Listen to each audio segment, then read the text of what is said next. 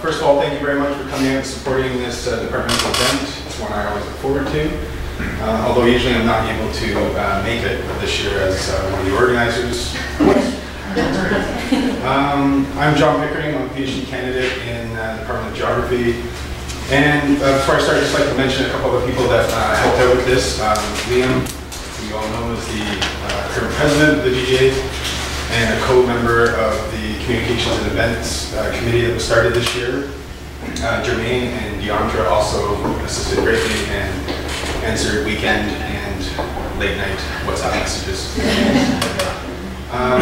For those of you who are new to this event, there's a representative from 3 levels of geography: the faculty, graduate students, and undergrad students. And this year, it all came together really well. Hopefully there's a few other people I talked to that will just show up. Yeah, okay.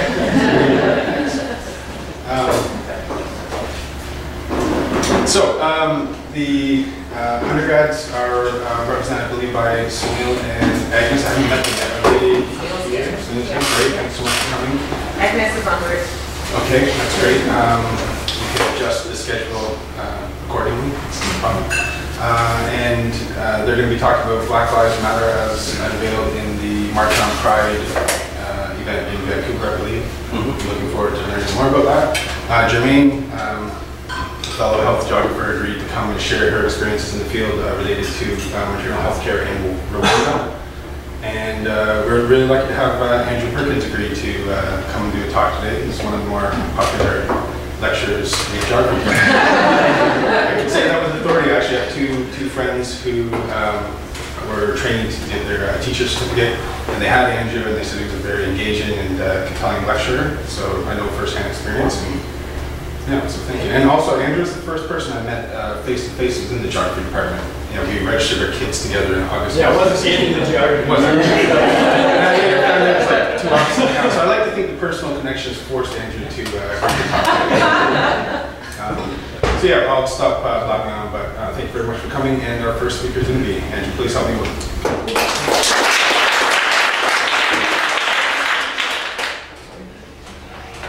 All right. Yeah, thanks, John. So, my name is Andrew Perkins. I've been teaching here at SFU for going on 30 years here now. But I've been connected to SFU for a lot longer than that. I did my grad work here as a PhD student. And I lived in the Vancouver region. I was actually born just sort of down the street in Vancouver. So I've lived here pretty much my whole life.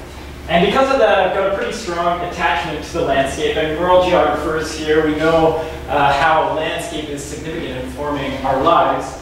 And that's sort of what I want to reflect on a little bit today, thinking about, you know, how landscape has shaped how I experience my education here, and now how I try and transfer that passion to up-and-coming geographers coming through the program here at SFU. And part of that will focus on the fieldwork opportunities that I've had along the way. So I'll sort of start with my undergraduate experience and then move through my graduate experience and where I am now in terms of thinking about how to motivate students and help students learn in the field. So it really is this experiencing geography component that I want to sort of touch on today, chat about today. And I'll start with this. This is really my only reference to culture in this talk, so take it while you can.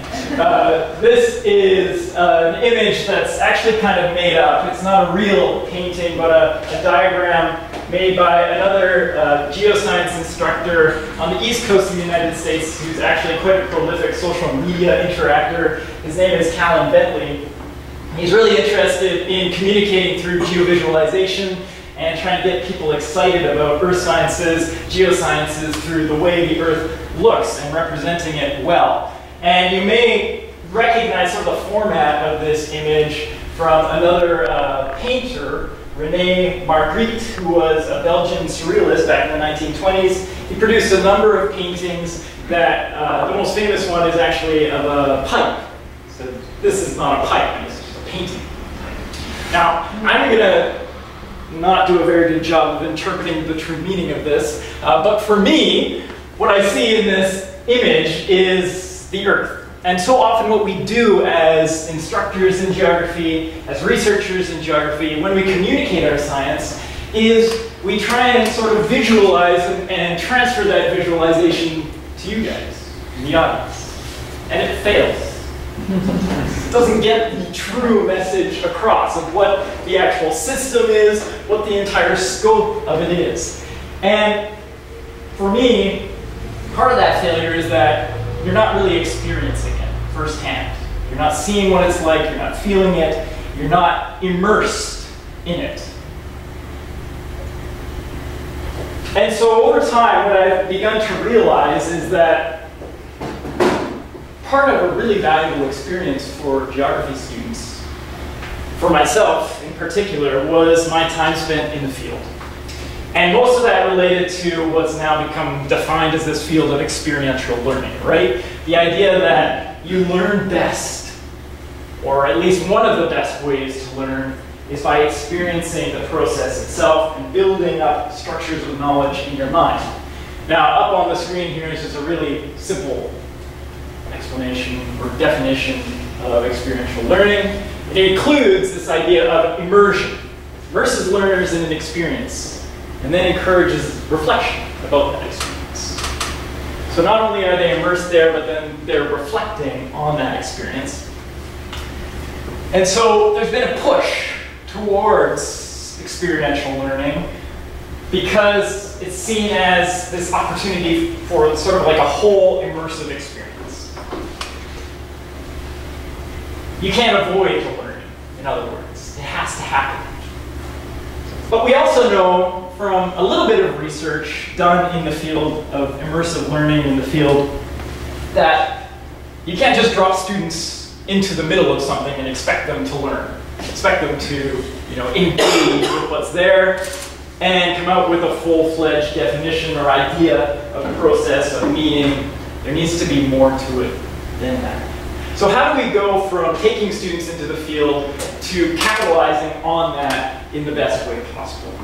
And so I want to sort of take you through how I've experienced the experiential learning process at different levels, and how that's led to me forming how I now teach in the field, and where I see things needing to change in the future for my own teaching and likely for the broad field of field education.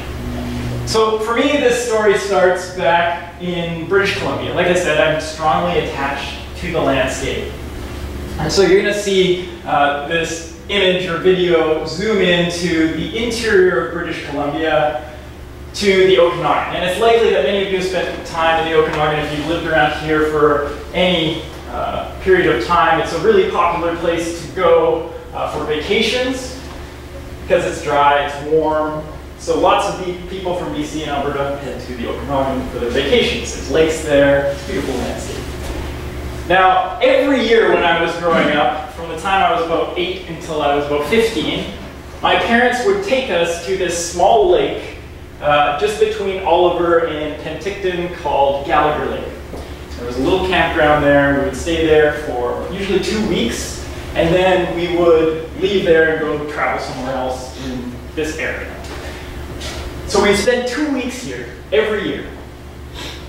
And I was immersed in the landscape. I had nothing better to do than to go to the lake that was there, hike around that little mountain that you see there, and really just play around in that environment.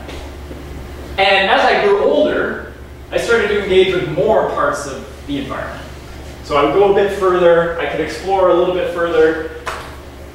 And at one point in this process, my dad introduced me to something called the Great Trek. And he didn't introduce it like that. We were camping one night and we were in our little tent trailer, and he, just in the middle of dinner, said, "Are you ready?" And I had three older sisters growing up. That's rough childhood. It was a good childhood, but "Are you ready?" That was his statement. And we didn't really know what he was talking about. And in fairness, we had no idea what was coming. But in his mind, for years, as we had camped here, he had planned to hike up to the top of this bluff. For some reason, that was significant to him, to get to the top and look down over this small little lake. And so he said, "Tomorrow we're going on the Great Trek." Now, my dad is not a physically fit person. So I didn't expect that this was going to go particularly well. But the next day, we set off from the campground. We walked out here to the campground store. He bought a gallon of water in a jug, put it in his backpack, and about 4 chocolate bars. And he led us down the road, and we came to this point. And you can't see it on the image, but there's a river that runs through here and underneath the road out here. And normally the river is dry, completely dry in the summertime. So we hadn't expected that this would be a challenge, but for some reason, whether, I don't recall at this point whether there had been a storm or something like that, but this particular day, the river was a raging torrent. And so crossing it was not nearly as easy as he expected it to be. In any event, we took off our shoes and grabbed a few sticks, and he managed to haul us kids across the river.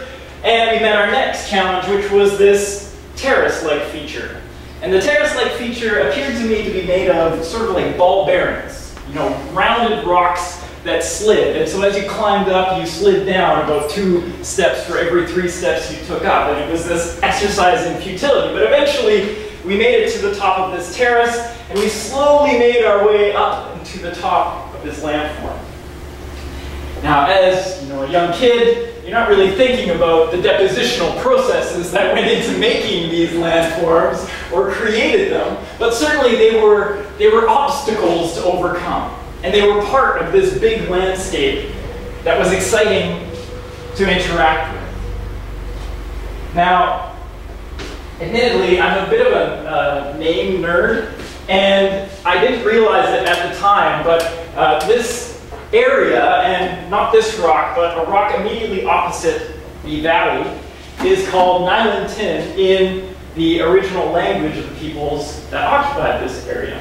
Now, after people came in and settled the area later, they renamed that rock to McIntyre Bluff, which is sort of what was the popular name for many years. Recently, the local people applied to the BC government to have the name changed back to its original name, which means storyteller, which I think is kind of fitting for what I'm trying to tell today and right now. Now, again, I'm a bit of a name nerd, so in my Geography 111 class, I kind of hammer home that, this is actually Mount Burnaby, not Burnaby Mountain. You go to the BC Geographical Names Information Database, that's what you find there. That's what's on the topographic maps, but that's a one-person fight. Now, there was much more to this story, and I don't have time to talk about it all, but this environment had a huge impact on me as a kid. I would lay awake at night in the tent trailer, and you could hear rocks breaking off the cliffs and falling down onto the scree slopes and into the lake below, and you'd have this vision of a rock really just crumbling in place, which was weathering in place at the time. And so that built for me an appreciation of the landscape. It was something exciting, and eventually we got to the top, and I've never forgotten that moment, that great trek. Are you ready? Right, to try and integrate yourself with the landscape, to work with the landscape. Now, fast forward a few years to my high school experience, and I took geography in high school, which I understand now is getting more and more rare. But one of the opportunities I had in high school was to go on a field trip to this location. And if you've taken undergraduate geography in BC, you've likely been to this spot. Does anybody in the room know where this is, just by looking at it?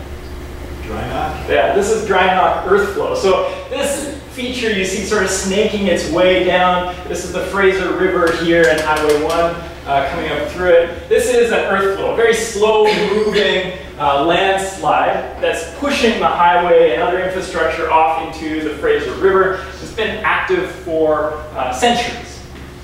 Now, it's a sort of a rite of passage as an undergraduate geography major in DC, I think, to go visit this place and see what it's like, see the processes in place. But I was able to go here as a high school student. And again, that story, that building of an integration with the landscape was significant for me. We only spent a day here, but I still felt connected to the landscape. I was able to spend time there looking at the processes at work, and I had an appreciation for it. But I still sort of looked at geography as sort of this hobby. You know, it was something to do. You could appreciate the landscape by understanding a little bit more. It wasn't until university that I started to realize that geography was an actual thing that people do. Like, this is something that you could make a livelihood at, which was pretty cool. And that was not built on just an appreciation of the landscape, although that gets people excited about it. It was more built on understanding the processes, right? Understanding that you could look at the landscape and actually get at the processes that were informing that landscape. Now, in my undergraduate experience, I don't think, yeah, we did go back to Dry Rock, so I went there again. But we also went to other places. So, sorry, the map is sort of low quality here. But again, in sort of south central British Columbia, just around Merritt area, there is this landform in the middle of the valley, right next to Nicola Lake. And we went there in my geomorphology class as an undergraduate. And my professor gave us the challenge of trying to figure out what this landform was. Now immediately, based on its shape, I already had the answer. Because of course, you know, by second year geography training, you're pretty much an expert. Just by looking at something, you could probably figure out what it is, right? It was the wrong answer, and I will always remember the point at which I suggested to my geomorphology professor that this landform was somehow volcanic. And the look on his face was just one of complete and utter disbelief at how I could come to that conclusion. Anyhow, I managed to move forward from that definition.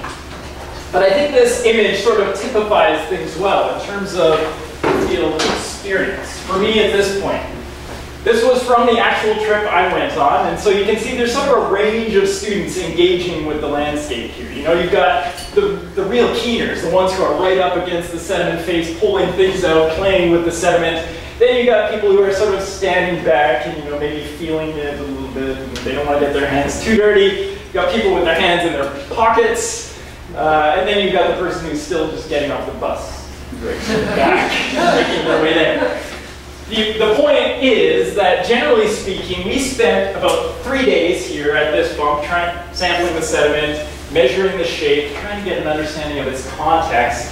And it was the people who immersed themselves fully in the experience that ended up getting the best educational value out of that experience. Asking questions of the landscape and of the experts who were there to help us out. And it was they who got the most out of that full experience.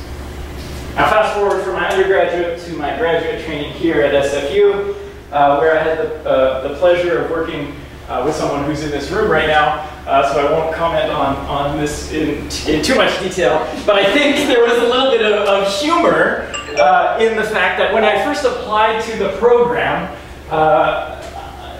I think there were some conversations that likely went on in the background, something to the effect of, I've got this new student, and I've got this study area that no one else wants to work in because it's so huge and ridiculously featureless that no one else would take it on. And so I was taken as a student sort of up to an overview of this landscape, not this particular one, but a similar view, and shown it and said, you know, this is a big mystery. There's lots of opportunity here. You know, a 7,000 square kilometer area of opportunity, right? Can you tackle this and try and make some sense out of it?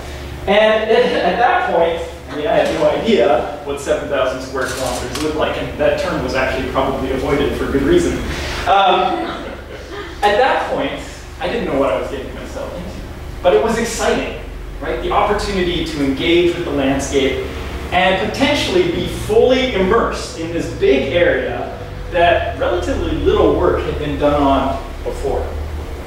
So that's what I did. Over the next 4 or 5 years, I immersed myself in the study area every chance I got. Over the summer, spending months driving every single road through the area and mapping what was there.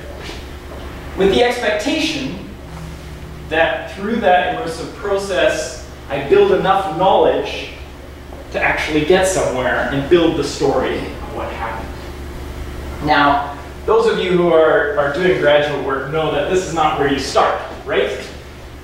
You don't start by just dropping yourself in the field. You start by doing a huge amount of reading beforehand, building yourself up with that background information, and then applying that to the landscape itself once you're out there, applying that knowledge.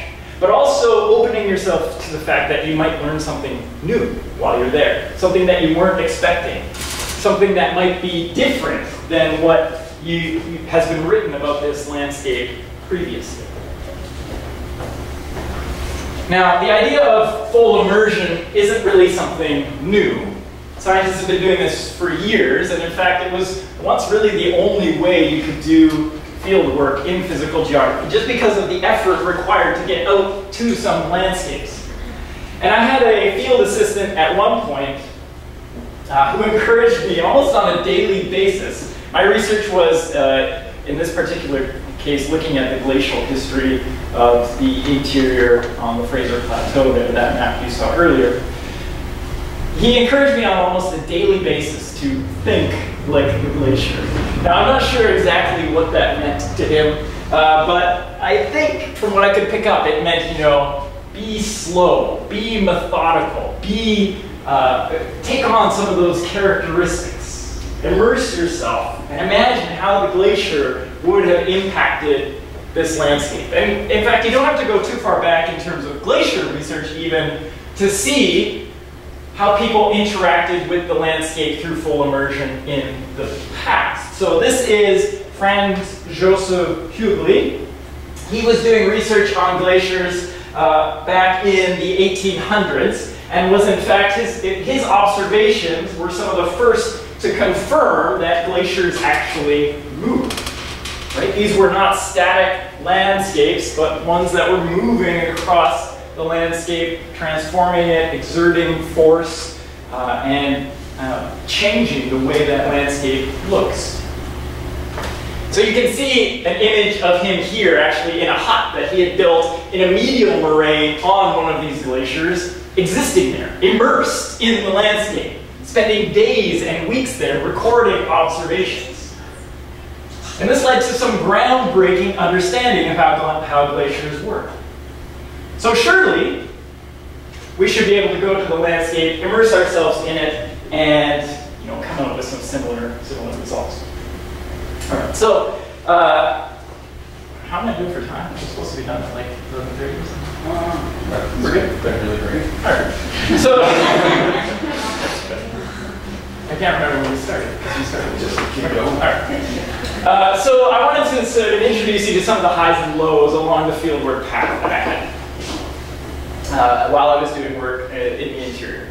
So you can see from this image where we stayed. It's not a super high quality image here, but it's an old log cabin. Right behind it is this beautiful, large, stately house. This cabin was the original cabin at 51 Mile on the old Yale Road, the Yale wagon road that went up through the interior of British Columbia. It's called Kelly Lake Roadhouse, and it's the original structure that stood in that area.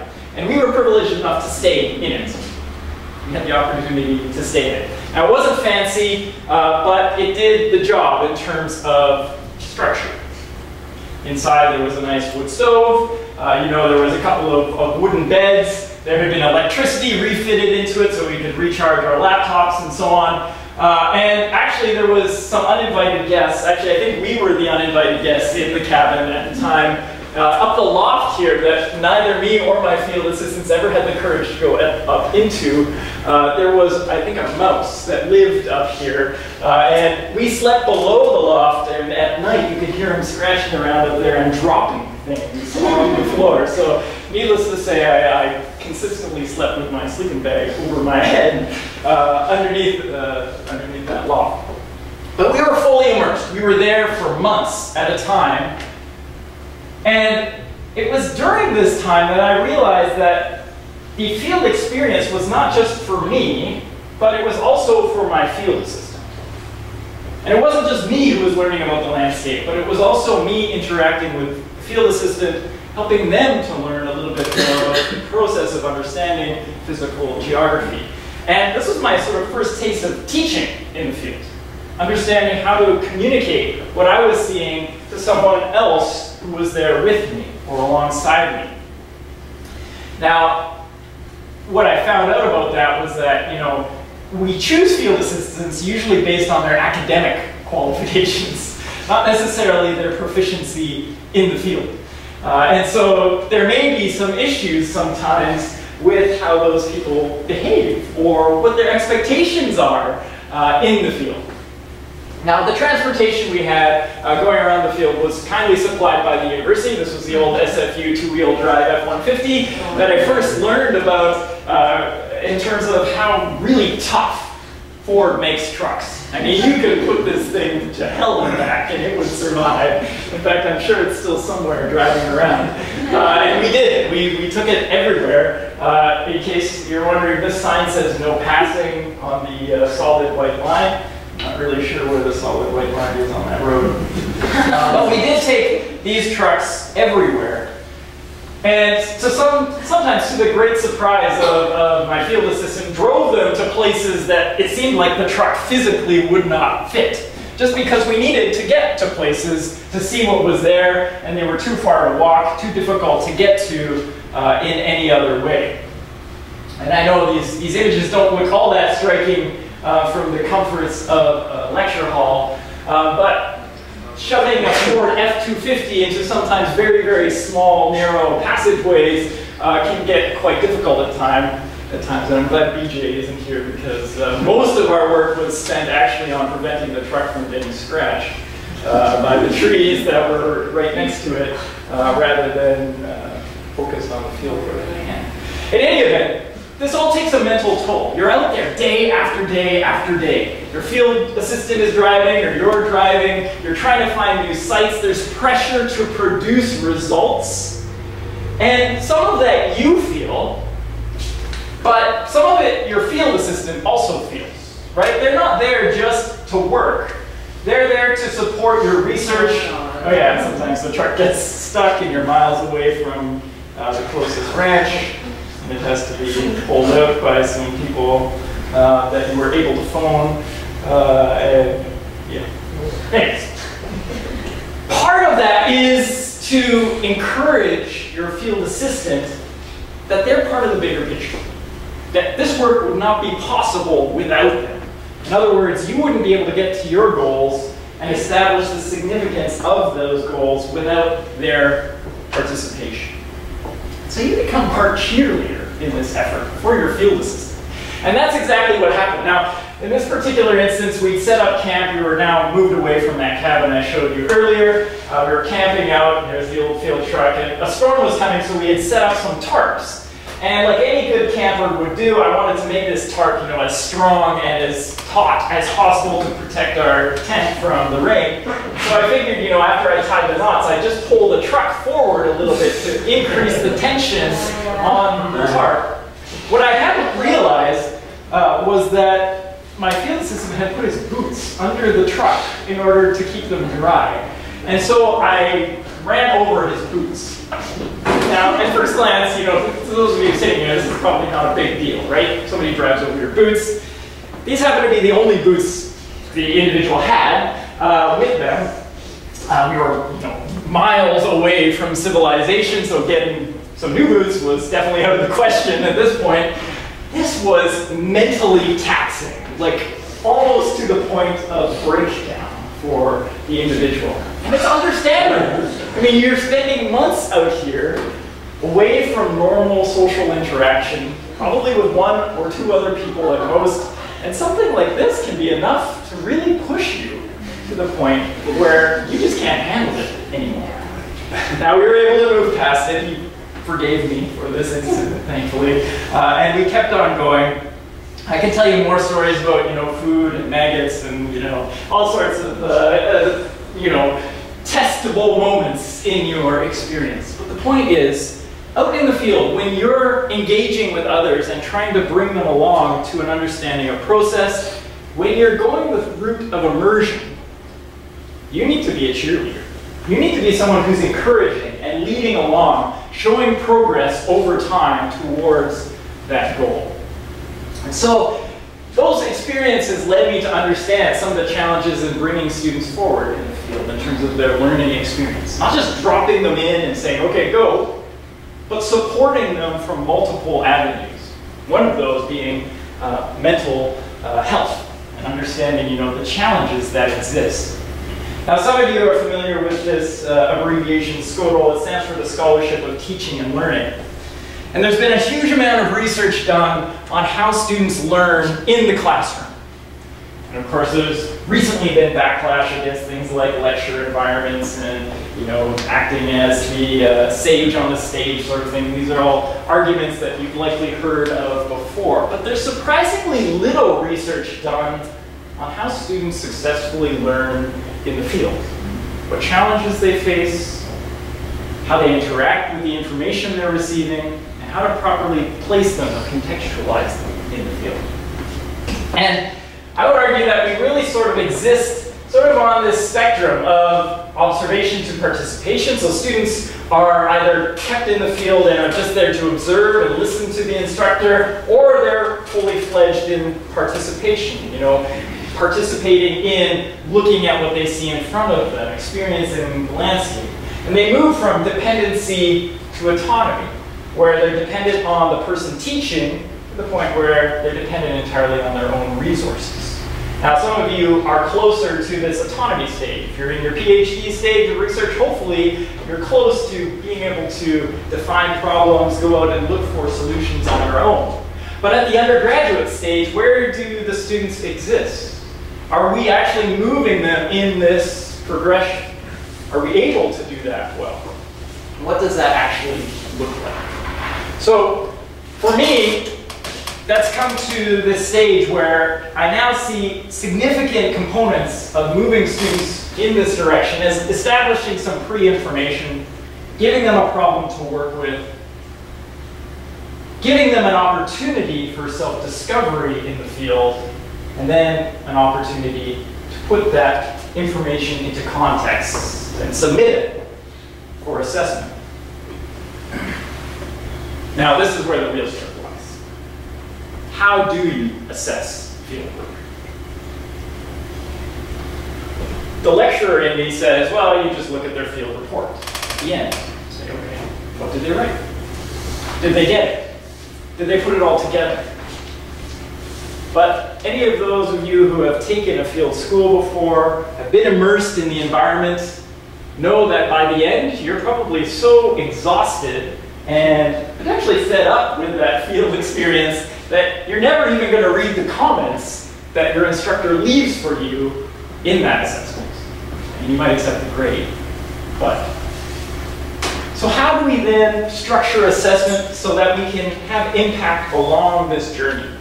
And really, it's not just the post information that becomes important, but the journey itself, the students learning through the journey itself. How do we support them through that entire path? Well, for me, it really needs to start with formative assessments. Understanding where people are in their journey along that process of getting to the final goal. And for some, that's a struggle because they don't understand how they're being assessed in the field. What's the expectation? Is the expectation I'm just going to complete this process and hand in a field report, or am I being evaluated along the way? Is summative assessment the end goal really the best assessment here? So some students struggle with this. Some students struggle with the actual purpose. What am I really doing here? Is this just something I'm participating in along the way? Am I just a cog in the machine? And then finally, when we focus too much on being the presenter and less on receiving the feedback or stepping back as the instructor, they don't really get that immersive experience. So trying to step back and give the students the experience rather than focusing on transferring knowledge as the sage on the stage. So you become part cheerleader, part guide, part resource, part facilitator of safe spaces in which to work, to try and support students through that entire process. And this has really impacted my teaching approach. Even in the short time I've been here, my understanding or thinking towards fieldwork has changed significantly. To the point where, you know, rather than having students going in multiple directions, you caught the two students there facing each other. They weren't properly instructed on how to use a canoe. Shallow water, and they're both wearing like this. What are we working towards? Giving students a solid goal, finding the level that they're at and appealing to that level, and being very clear up front on expectations. What is expected of them to accomplish by the end of their time? And through this whole process, supporting them with feedback, being that cheerleader, but in a way that it's constructive and critical so that they can actually learn from their results. Positive spin-offs of this are that you can sometimes see some amazing leadership skills developing during these field experiences as you cheer on some of the students and they end up cheering on and passing that on to other students. And I would argue that really this happens best through that process of immersion. Really getting students into the field for longer periods of time, allowing them to integrate themselves with the landscape, fully experience it, is really what's necessary here to take advantage of these processes. Now, just to wrap things up, so I'm almost done with experimentation so far. Going back to Nylandton, McIntyre Bluffs. So Gallagher Lake, that place I talked about at the beginning of my talk here, is just at the base of this cliff here. Little did I realize as an 8-year-old that I would come back to the Okanagan, 20 years later, and my study area would be just to the north of this, and the glaciers I was studying were directly associated with the formation of a lake that has been reconstructed, an old glacial lake that has been reconstructed in the Okanagan Valley. An ice dam that held that lake back existed right at the location of this bluff. So it all tied back together for me, which was really strange to find out. That this place I had such an attachment to as a child now became something so significant for me in my research later on in life, and tied back in terms of understanding how the landscape developed. It was only really through the process of immersion, being able to experience that landscape fully as a kid, and go back to it now, that I can appreciate some of the larger scale processes at work that still get me excited about going there as a lecturer today. So hopefully that made a little bit of sense. Where I was going with that is really that fieldwork requires some amount of immersion, being fully immersed in the landscape. And students benefit from that immersion most when they're given the opportunity to experience things for themselves. They're supported with the proper resources, and they're not just assessed based on what they put out at the end, but along the entire pathway through their experience. That's all I got.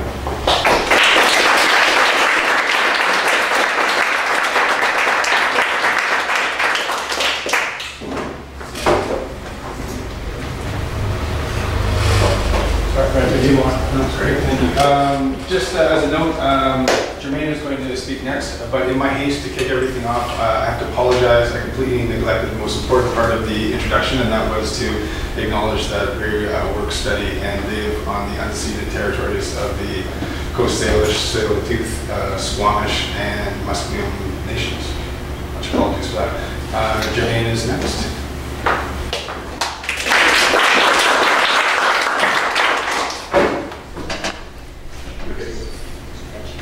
I have to mention that me and John have had a lot back and forth between deciding who should do this talk today, because as part of the organizers we were like, well, we have to find someone else. In the end, we couldn't find anyone on time, but John, I tried to convince John that he should do it, and he was convincing me that I should do it, and in the end he won, but I still believe I have convincing arguments. But, yeah. So I'm Germaine Tuyisenge. What do you do, John? I should just start to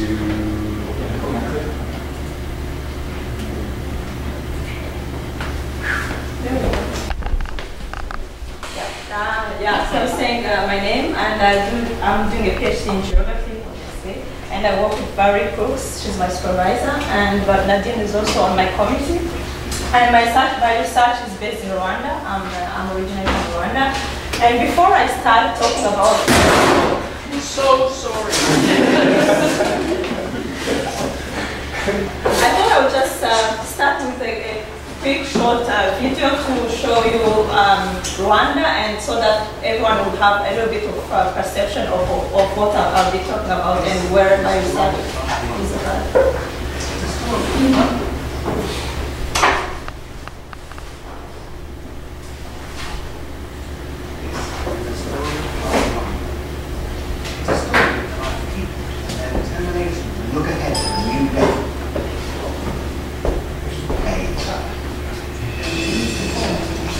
It's a story of 12 million people who rebuilt a nation, taught the world that it's often darkest before the dawn. And after 20 long years, that dawn is here, now. Thank you. I might have to take it later. Yeah.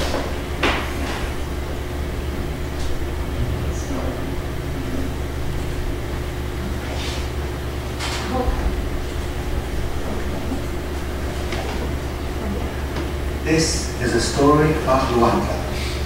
It's a story about people and their determination to look ahead to a new day.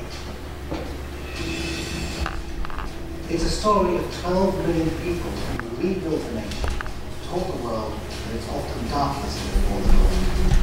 And after 20 long years, that dawn is here, now, today. You can see it reflected in the eyes of Rwanda's people. This is their nation, and this is their story, and it's only just begun. This is 10 days in Rwanda.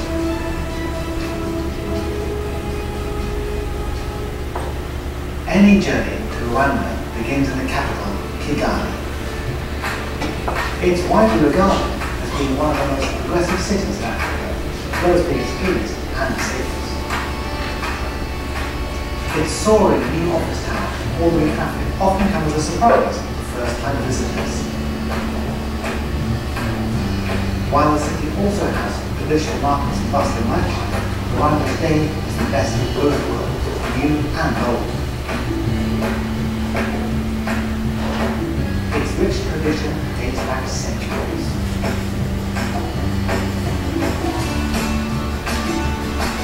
Today, Rwanda's progress nationwide is one of Africa's best success stories. And throughout Rwanda, its rugged terrain is filled with coffee and tea plantations. Known as the Nile Colline of 1,000 hills, Rwanda sits astride Africa's great Rift Valley, and as the smallest country in Africa, Rwanda is easily missed on most maps. Today, Rwanda is one of the world's 10 fastest growing economies.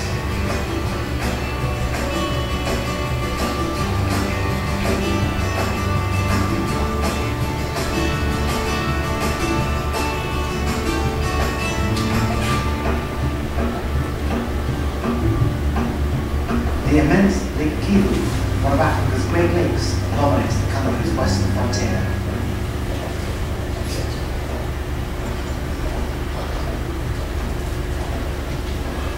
Nearly 10% of Rwanda is set aside for national parks.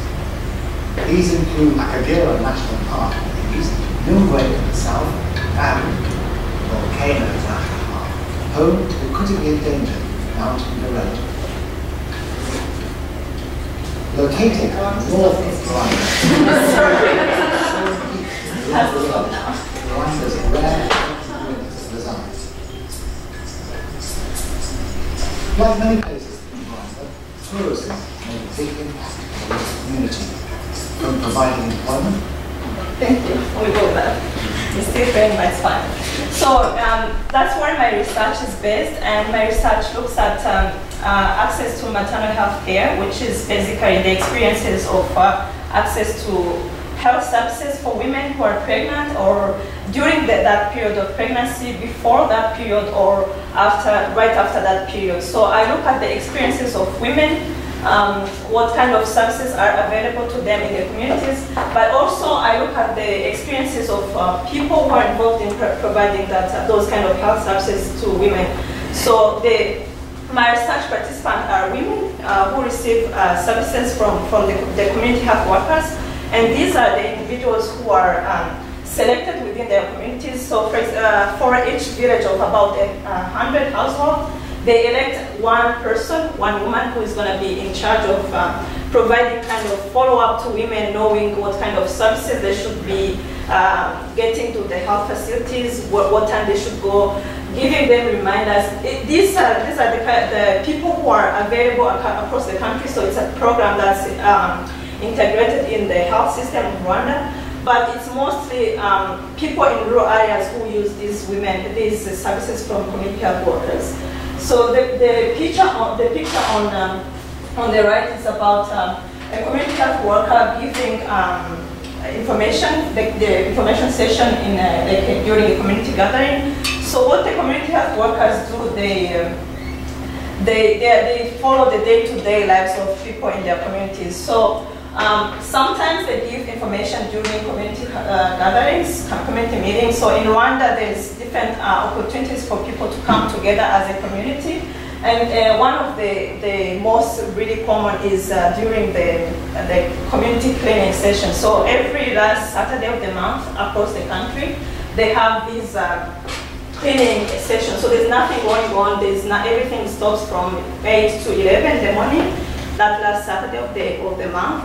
So people go in each community, they decide where they should be doing the cleaning. And after every cleaning session, that's where there's opportunity for people to have a meeting, come together, talk about what's going on, whether there's a campaign going on about maybe education or nutrition or election coming up. So that's like the kind of opportunities where people come together to talk about these issues. And at every session, they have to have a community health worker talking about any health issue going on. Maternal health is one of the issues that they always talk about, so it would be to remind women about using health facilities, because it's one of the things that really the government of Rwanda is trying to encourage women to use health facilities for delivery, because that's where they have skilled professionals to help them.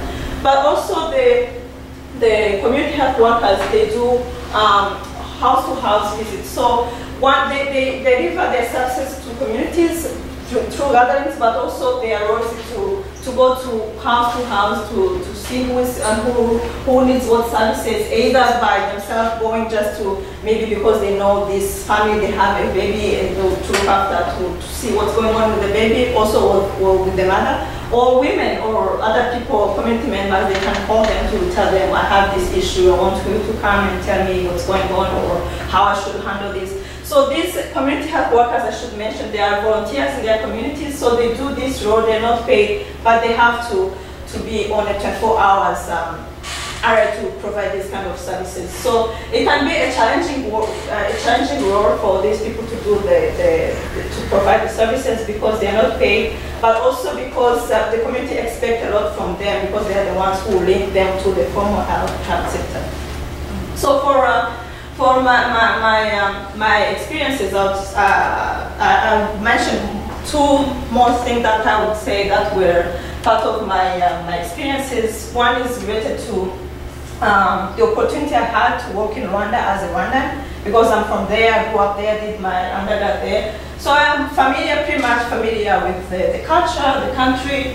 So these are the things that I understand, and when it came up with in the discussions with my participants, I was able to know what they are talking about, understand what they are talking about, which I found that it put me in a position of ease in terms of doing this research that I was doing. Another advantage I would say that I had for doing this study is the next year or so, we have to be good and also background. So they'll make it a big five. Someone else.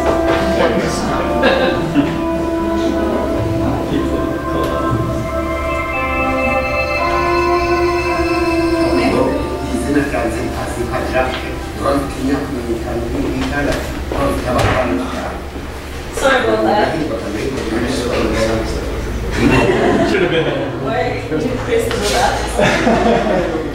So another familiarity, another advantage I had doing my research is my familiarity with the health system. So I worked in Rwanda for some years.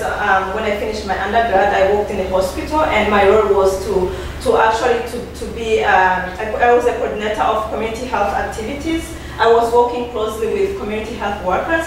So for me to do this research that I'm doing, and knowing what's happening in the health system, knowing what channels to go through when I need to go to talk to participants was really another advantage that I would say that I had that really helped me to understand what was going on, to know, I mean, not everything obviously because now I live this far, but also it was a really, it's really a good opportunity for me to keep following up and knowing even what has changed in the system and how things are being adjusted in terms of what's happening there and how it relates to my research.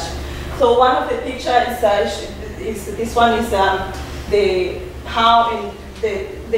an image of how it looks like in the waiting areas when women go to the health facilities, which is something that's related to one of the things I'm interested in, to look at what kind of experiences these women face when they go to health facilities, because it's not just the fact of getting there, but what happens when they get there if they have to spend I don't know how many hours waiting in for them to be seen by a doctor or a nurse. So these are the things that, even though they're not necessarily related to my research, but helped me to keep understanding what's happening in the context of my research.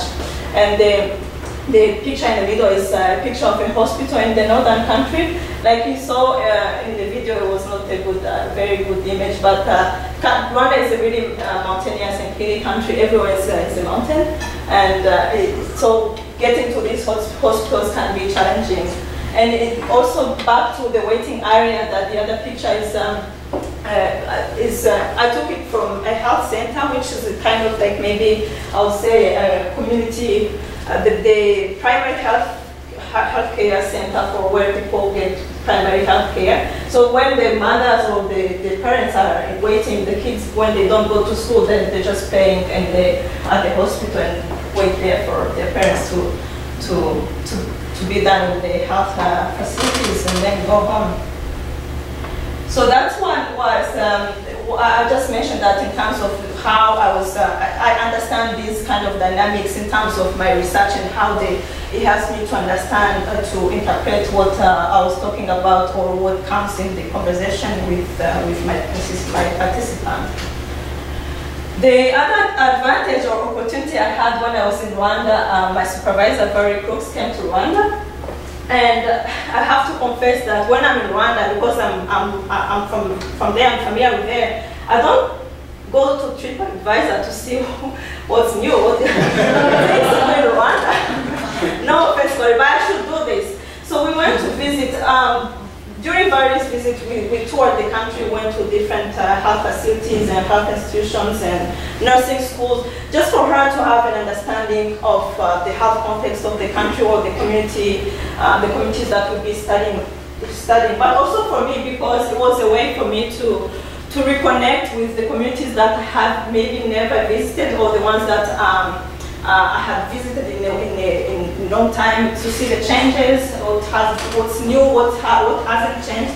All those things were important for me and for Valerie to have this perspective to really understand what was coming from the participant information that we're getting.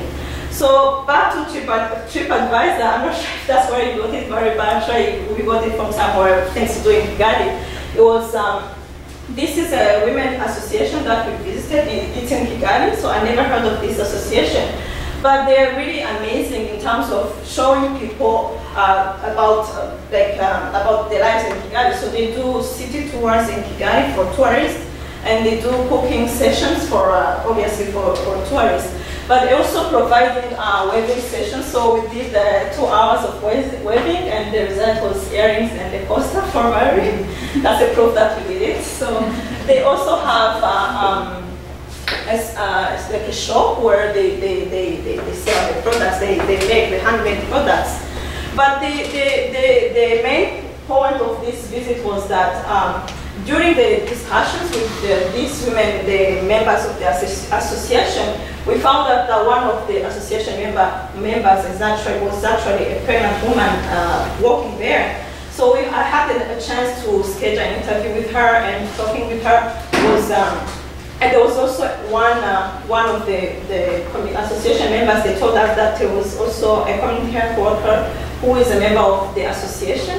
So I managed to schedule interviews with the two lovely women, and having the opportunity to talk with them really was a really great advantage for me, because now knowing what they do, what their day-to-day looks like, it put me in a really good position in terms of conversing with them and knowing how their day looks like, what they do at home, how this, by being part of the association, means to them, means to the pregnant woman, how that benefits her family, or for the community health worker, what are her responsibilities working with all these women and having this role of an association member, but also this role as a community health worker who is in the middle of all these women, where she has to provide this ongoing education informally to her association members.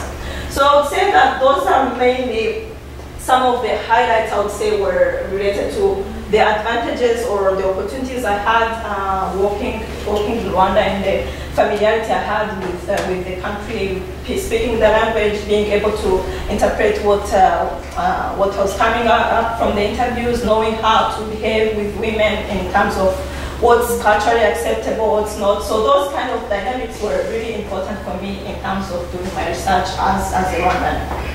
But it doesn't come with a vaccine against challenges. So I had challenges, obviously, like Andrew said, the first one is really the physical accessibility. So like you saw in the video and from the pictures, you can see how the physical geography of Rwanda, the mountainous landscape of the country can make it really, it's good for pictures for sure, but it can be a big challenge to navigate, especially in rural communities where the accessibility by car is hard. So for my interviews with some participants, they happened in a location that was they are choosing. So some preferred me to go to their houses to interview them, and others wanted me to have the interviews with them at the health center, because maybe they had already planned to be at the health center. But for those who wanted to have the interviews in their homes, where I had to go, sometimes it was really hard to get there. So by car, I would say, because they live there, obviously there's a way to get there, but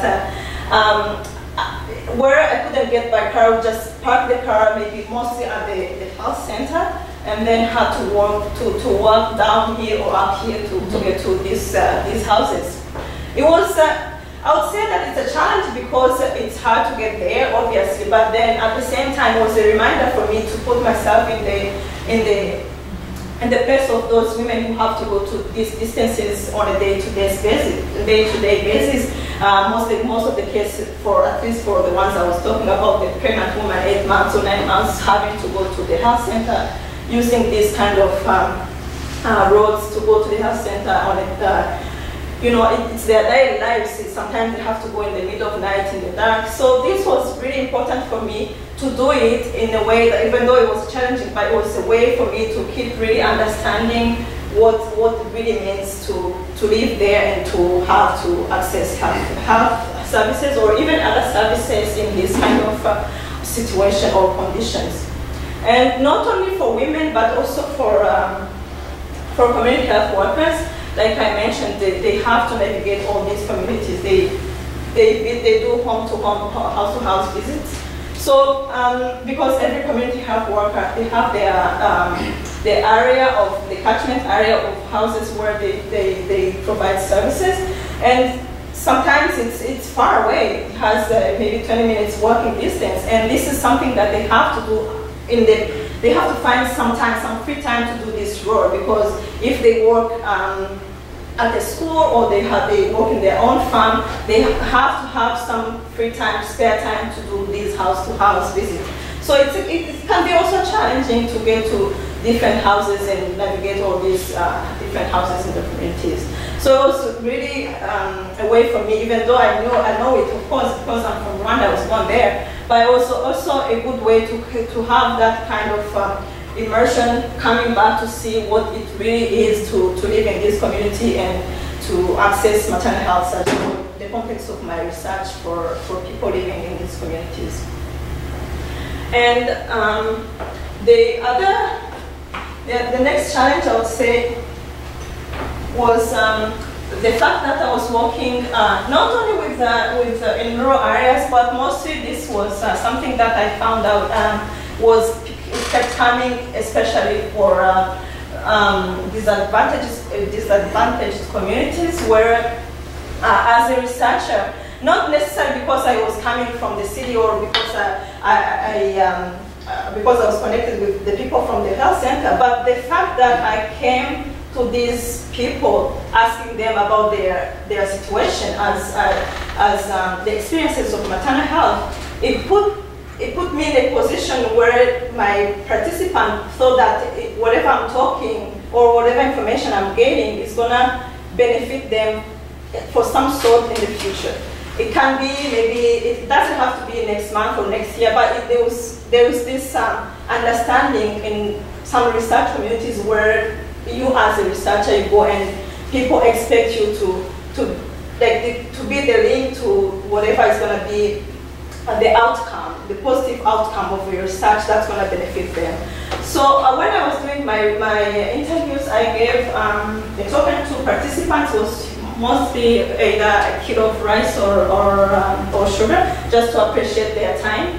But not only people expected that there's going to be some benefit by participating in the research, but also the fact that there's something that they're gaining from participating was a way for some people to feel like, why are they left out? So for people who are not participants of the research, there are people who came asking me to interview them, just for them to benefit from that rice or that sugar, which is it's really, I think it's an issue that most researchers find it, especially doing interviews or having this connection with participants. It's not necessarily a bad thing because you will be able to interview them even though they were not on your part of your sample, but in a village of 100 households, there's definitely going to be more than 10 women who are pregnant or breastfeeding. So it could be easily people who would say, oh, I can also be part of research, I have a baby, so I qualify to participate in your research, so can you interview me? Just come in to ask me personally to interview them so that they can benefit from whatever's going to be the benefit from the research, but also have that rights. So for me, being understanding those kind of culture dynamics, I wouldn't just say, okay, I know this woman just wants the rice, so I'll just give them the rice. That would not really be appropriate. So I had to interview them, and I value their time, even though sometimes I'll be really tired, say, okay, I've had 5 interviews here, so I don't need to really more. But I'll get something from that interview for sure, but also I have to appreciate this woman who comes and wants to talk to me and also want to benefit from that rice. So I found that those kind of dynamics were a bit challenging. I don't know what would be the right word to use, but it would be like, I would definitely say that it's kind of creates some a challenging situation for you as a researcher to know that there's something that the participant expects from you in a way that is going to either benefit them directly or indirectly. And the next challenging situation is the nature of my research. For me, talking about not the nature of my research, but the specific research that I'm doing, talking to women about maternal health. The first question I get, not necessarily the first question, but the question that will come every single time is, do you have children? And I say, no. Are you married? I say, no.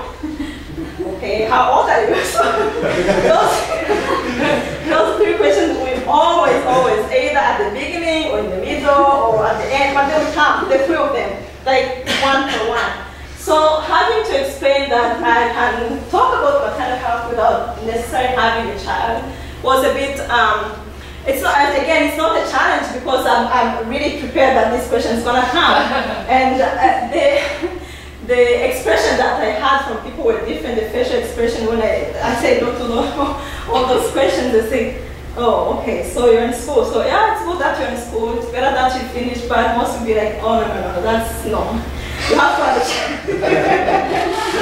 Yeah, it's good to be in school, but you have to think about it. So yeah, I'm talking about maternal health as the next part about maternal health, but then I'm the one being lectured about how I should actually practice maternal health. So that's, yeah, that was quite interesting for me. And it's a really fair question, I imagine, for anyone, if you ask about maternal health experience to anyone. I think it's a fair question to be asked if yourself you have a child. But going on and on and on about what you should do and whatever, I found was, I put it also in the category of me being part of their culture. I think they felt that they entitled to tell me what's actually happens in our culture, what's acceptable for a woman, what's expected for a woman, my age, my status that is expected to have a child. So that was quite interesting, and I imagine that as much as I go in with this research, if the situation doesn't change, I'll keep getting the same question. Yeah, so finally, I would also talk about the fun time that we had. It was a really fun experience, interesting. I learned a lot, and even though I'm from Rwanda, every time I go, I learn something. I gain new experiences, and it's sometimes challenging. But it's also fun. So when I was in Rwanda, we took some time. We went to the national park, the one they pictured in the video. It's in the eastern part of Rwanda. So I thought of putting this video, and I expect that as geographers, it's sort of, people who are not geographers, sometimes one of the misconceptions that they have, I already know that for geographers it's not the same, but one of the misconceptions about Africa is that when you ask someone, what do you think about Africa or Rwanda, whatever, they say animals. So they think that you cross the street and there's a lion. You say, oh my God. Well, you have to pay actually to go see these animals, and in some cases can be really expensive. So this park was a 3 hours drive from Kigali, from the capital city, but once in the park you drive about 5 hours to navigate through the park and see where the animals are, depending on what time of day and where they are. And we had a driver who is also a tour guide. He knows where they hang out, which ones, and he showed us the animals, and it was really a really great time to be there and to experience it. We didn't see lions, and I hope next time maybe we'll see them. So that's it about my experiences.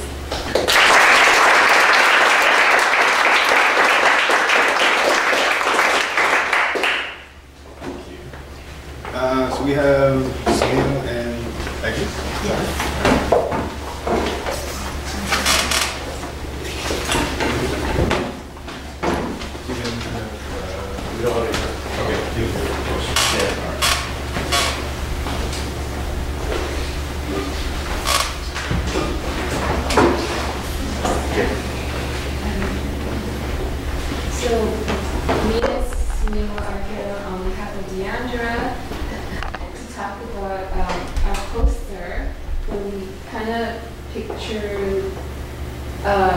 The March on Pride, which we created last semester. So we were invited to talk about our experiences in field school, and I guess I'll start first. Sure. So why did I choose to major in geography? I did because it met the basic requirements of the career I hope to pursue in urban planning. The fieldwork that I did involved my going to Germany to study flood protection strategies, and also attending the March on Pride parade in Vancouver this summer. I find fieldwork to be very engaging, invigorating, and transforming. Nothing compares to real-life experience when it comes to learning and having the ability to influence and inspire others and see for yourself what a situation is really like and what it can take to change it. Fieldwork, I think, takes you beyond the mindset of the classroom and out into the real world where you can observe empirically how things actually function and work. So in Germany, when I was there with my class, this is a different class, we toured Dortmund, Essen, Cologne, and Dusseldorf, among other towns, where we were showed firsthand how a coking plant, industrial mining, and filtration project worked, and saw how underground mitigation strategies worked in case of a flood disaster. We also attended a conference where we mixed with German classmates over presentations and group projects, and this was the best part of it, that I liked the social aspect of mixing with the locals. We also had the chance to visit various tourist venues such as a church, a museum, a chocolate factory, pubs, and different shopping districts, not to mention taking in a local music festival and also participating in a river cruise down in the country. I loved learning on my feet. This was really different from just writing and reading about something, and it felt like both work but also a study vacation. So March on Pride was a small scale but even so equally inspiring to attend as a movement. The goal of our research was to experience and document the event in the form of words and images on poster for a class on gender that was led by Deandra. I think it matters because even as students, I think it is important to incorporate experiences beyond the classroom into our educational record, because it shows that we care to understand how processes work outside of the university experience in campus. We approached the event in a 3-person group. There's just 2 of us today, and I experienced firsthand what it was like to participate in a live social movement. I thought I was prepared to experience the event as an observer, but words cannot describe what it was like to march in the crowd. I was excited, scared, and overwhelmed by the rallying, the chanting, the marching down the street, amidst other participants engaged in extremely high spirits within the movement. It was interesting to observe different, how do I say this right, LGBTQ groups coalesce and combine to form a force of nature, many of which could be identified by their outfits and manners. Different participants of various demographics, including persons from gendered, racial, and ethnic backgrounds, emerged with solidarity to support this movement. It was safe to say that all groups, regardless of orientation, were welcome and equally supported. I was not prepared to experience a movement in this way that, while small in scale, still struck with a force that was both diplomatic and surging. If I had the chance to participate in the movement, I think I might do it again.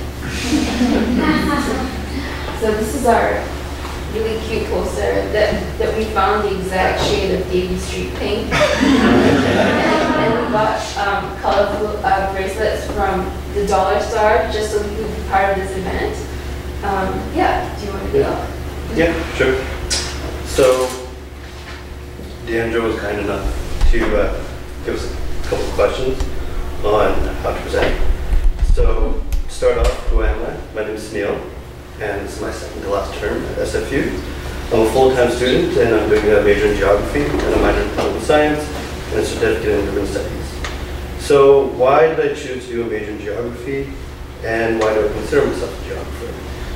For me, I think it was a mixture of things. I've gone to school across Canada.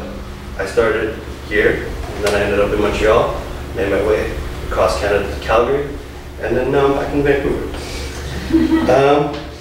And what I found that a variety of my interests intersected in geography, which is pretty cool. So I did psychology, I did biology, kinesiology, kind of all over the map, but I ended up in geography. I've also always been interested in the vibrancies and the cultures of cities that I've lived in and visited. And so I would consider myself a human geographer because I'm interested in how humans interact within a space and place, especially the intersections of where race, class, and gender affect the way people are treated, which is mainly why, for me, I felt that this particular event was important for me to explore. And so, what does that mean for me in my daily practice? For me, I notice that whenever I walk around the city and something sticks out for me, I have that little voice in my head that says, who is it for?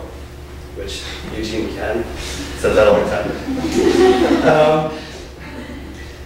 And so it asks, who's it for? And it makes me question, why was it built that way? Who built it? And what is its purpose?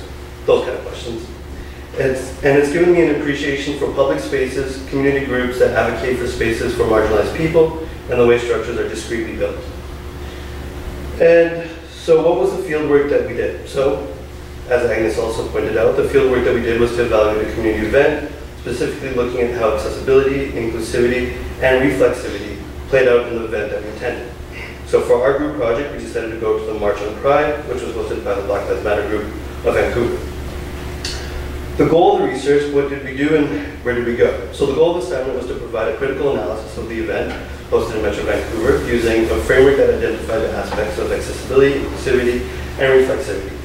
So for our group project, we went together to the March on Pride, as we said, and we listened to the speeches and spoken word presentations before marching up Davie Street from Emery Barnes Park in Yaletown all the way to Alexandra Park near English Bay Beach. And so why does it matter? The event was specifically important to me as I felt that the concerns of marginalized folks such as queer, trans, and specifically queer and trans black folk were not being listened to in our community. And I noticed that the argument that Black Lives Matter is an American issue is, in my view, a little bit flippant to the concerns of the people in our own community in the way that to silence other voices that are not the focal point within the mainstream narrative. So, reflections on doing some of the field work, I thought that when comparing our event and all the other events around Metro Vancouver that the class looked at were great, but I felt that it showed how much thought and care was put into really making sure that everyone felt included, while simultaneously making sure that the voices that the event was intended for were highlighted. So they had, beginning of the event, they had the First Nations acknowledge the land that we were on, and they spoke first. And then after that, we had Black queer folk present, and there was some poetry there was singing, there's a variety of things. They also made sure that people with disabilities, because if anybody's walked down and up Davie Street, it's a bit of a hill physically, and so not everybody is able to participate in the walk. So they had, I think, 2 vans that were able to pick up the people who had mobility issues and take them from the beginning all the way to the end, which I thought was great and inclusive. So for me personally, I felt comfortable and welcome, and I had a more authentic experience by completing the research project, which I don't think I would have gotten if I didn't attend the Black Lives Matter March on Pride in person. So, yeah. Thank you.